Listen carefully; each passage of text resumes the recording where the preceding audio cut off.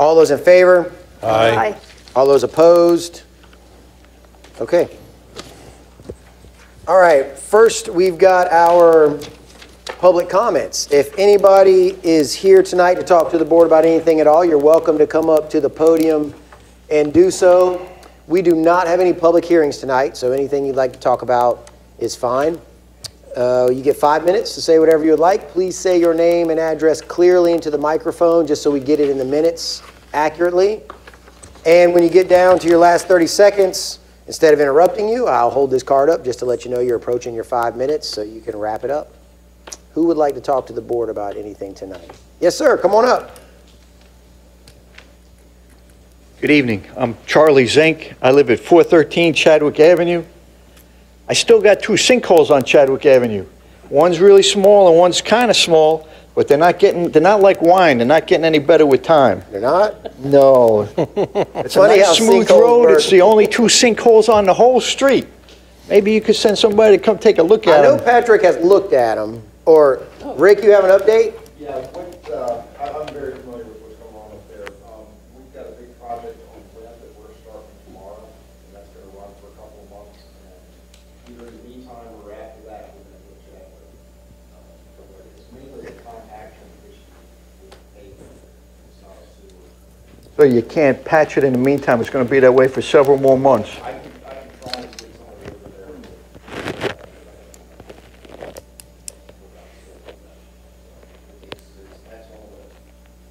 See you in August. Yes, sir.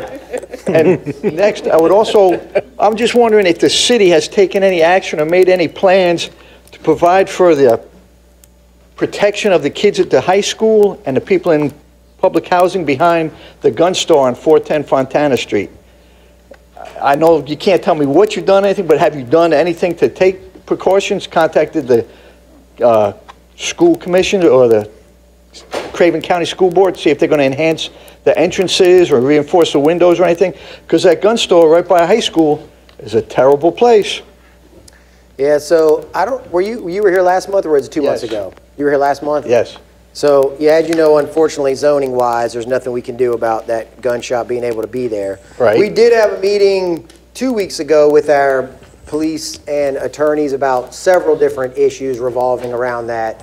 And in the exit of the meeting, our police chief was going to have some conversations with the school board, just see what they were doing. I don't know any outcome of that, but yes, sir. Okay, thank you. Yes, sir.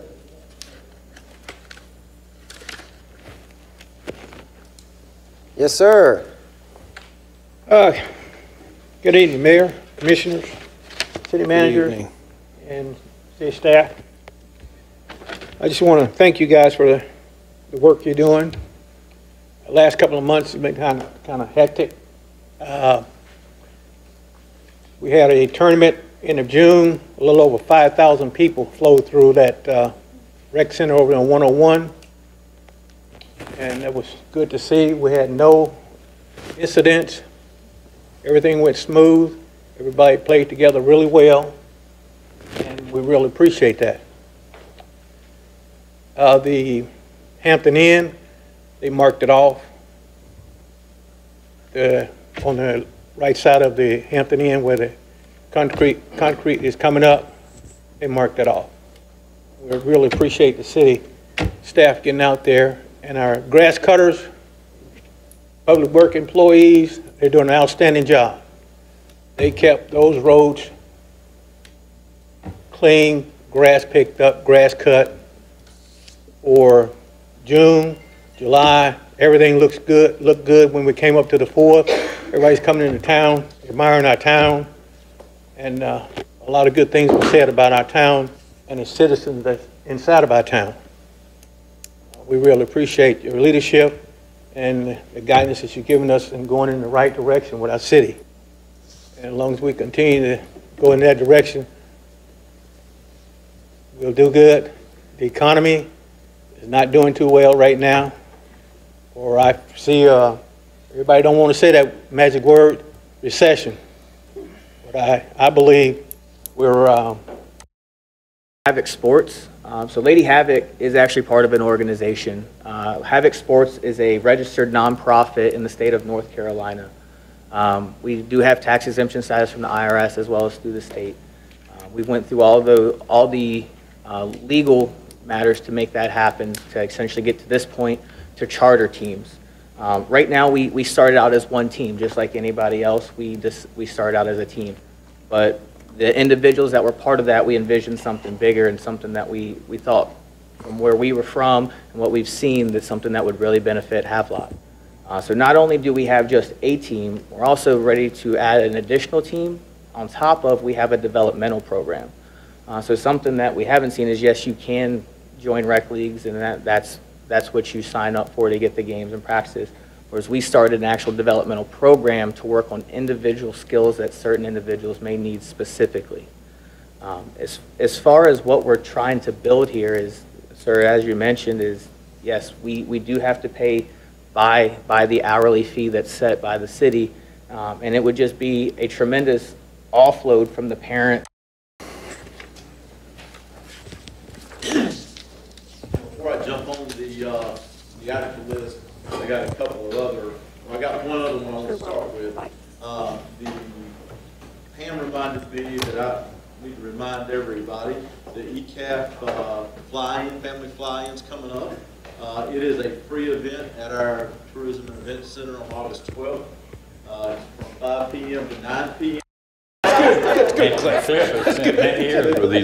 That's right.